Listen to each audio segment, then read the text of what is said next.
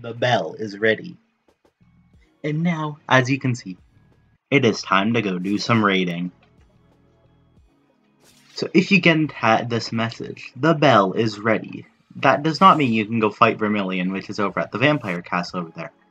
This is for raiding in the savannah, which may get you a lot of good items. What we are looking for is not the Katana Divine, but the Orcour weapons, and I will show you how to raid. Orcour's Evil Blade is the first one.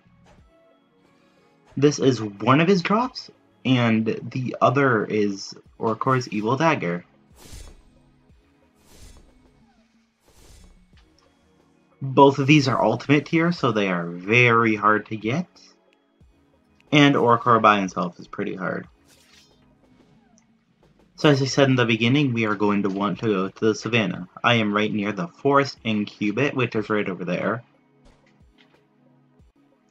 Over there is the vampire town. Over there is the forested inn. About over there is where you fight Ama. And over there is where Princess Twix is. And yes, this is a blood moon. So we are going right down to the last cubit right over here, which you have to get via boat. There's no other way to reach the savannah unless you have a boat. So after this is done loading and the lag spike from loading is gone, this should not take that long. We are going to go over here. Raids may occur naturally, but there is one way to get raids, which is right over here. The bell.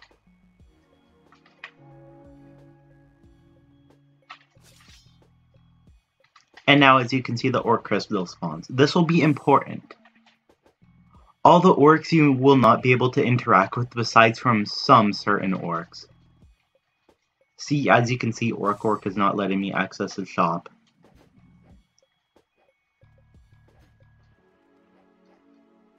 I'm pretty sure you can also interact with the orc chief here. Yes. And as the raid starts, as you can see, you cannot interact with orcs and McOrcs. So we are in a raid now. What do you notice? Enemies. Lots of them.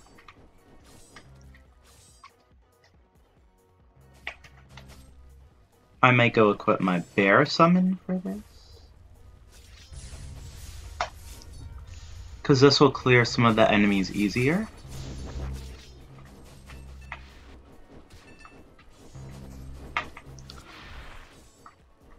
Also, as you can see, once the health bar reaches half, we get a little notification on where the enemies are. But once we clear most of the enemies from around the crystal, as I said before, we are looking for Orcour, the traitor.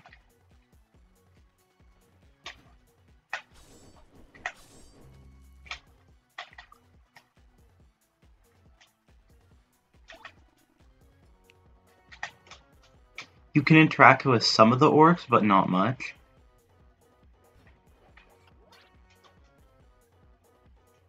The raid has a second part where more enemies will spawn, but Orcour can spawn at the first part of the raid. He can spawn on wave 1, and he will give you schematics. Pillager silver ingot right there, those are one of the things that you need to buy rough leather to use the schematics. To get the schematics, you need to do some of the orc quests right over there. Now, as you can see, there are 2 orcs right here. This is an Orkin Bridge orc. But what do we have right here? Orkin, ... question mark. If you interact with him, he will have dialogue. Here's the next, it just closes out. But here's the high Orcour. This will lead you into a teleporter to the boss fight, which I will be showing you all.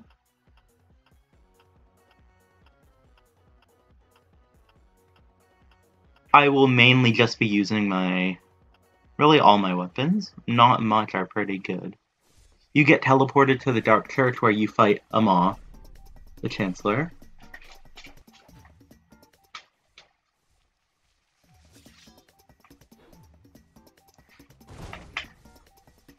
One of his attacks is a parry, so I suggest not going up front and attacking him. Just keeping your distance. Like that. That is the parry.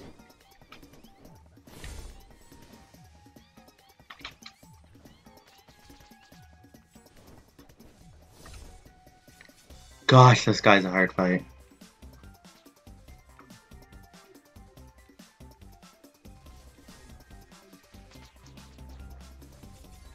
He's not that hard, but just pretty tedious.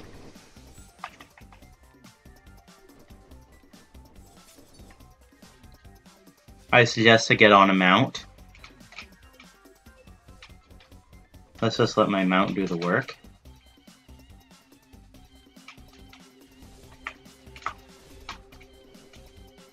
And pray that we do not get hit by one of his attacks.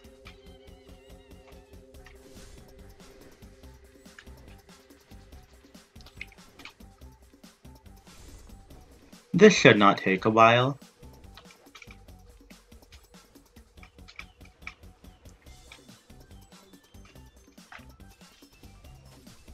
I still do not know why he has this type of music. This does not fit Orcour at all.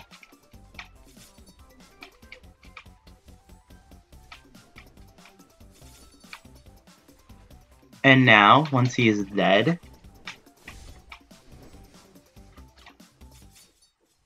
you can see he drops a chest. Also, the Pillagers has Sadot rating. And we got the schematic. He can drop a Vuvuzela Schematic, which is a summoning weapon, which allows you to summon Orcour to your advantage. I do not think the raid complete. Yeah, no drops. When you complete a raid, there will be a chest with some drops here, one of which is a Savior Orkin's Magical Blade. I have not got it myself, but it is one of the best magic weapons in the game. And yeah, that's all you really need to know.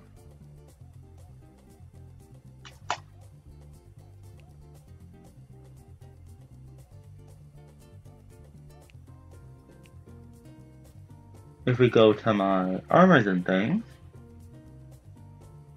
we can just scroll down and, as you can see, 2 Vuvuzela schematics. Or Vuvuzela. Then rough armor schematic. This is for rough armor, as you can tell. Pillager silver ingots, you can turn these into silver ingots. And rough leather, which we have got from Bearhead, if you have watched that video.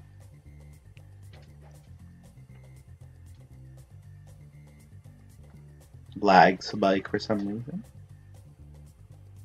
If we return over to Orkin, we can go to crafting, and as you can see, I have all of the crafting recipes unlocked, but I cannot craft them. I'm still missing a lot of Orkin runes, which are the Draco Worm's Breath, the Tactical Powered Sniper, the Stalactite Chain Gun, the Powered Shooter, the Axe of the Grand Orkin, the Great Orkin's Ultra Sword, the Vuvuzela, which we have got the schematic for, and the rough armor.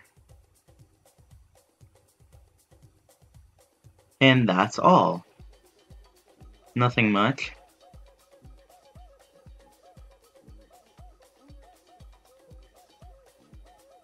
And that's really all. After you complete a raid, you will get a discount on most items. I'm not sure what the schematics are, but some of the schematics for 1 million are 600,000 after you complete a raid. Which is amazing. And yeah, that's pretty much all. We can do some quick exploring. Also, if you know you're going to get a raid soon or want to do a raid, you can go over here to Orc McOryx. I've already done one of his quests.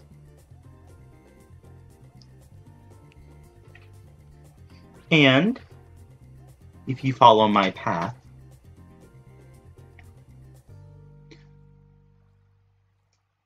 over here, you will be able to complete the quest without needing a raid.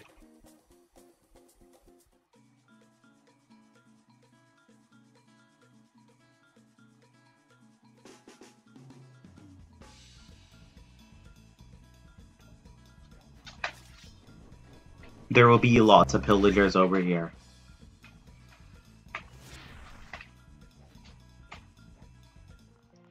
And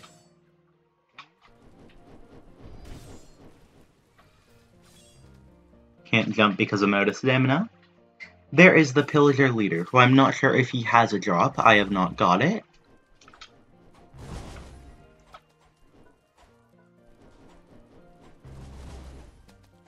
You can fight him with my Katana the Divine. He doesn't drop that much, but he is used for a quest. And you can return the quest back here.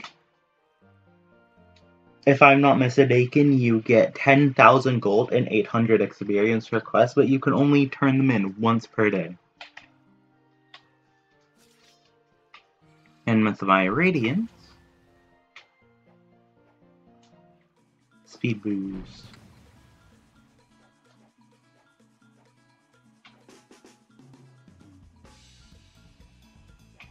Also, from completing some of the quests from the Orc, you can get a lot of different items for a good build.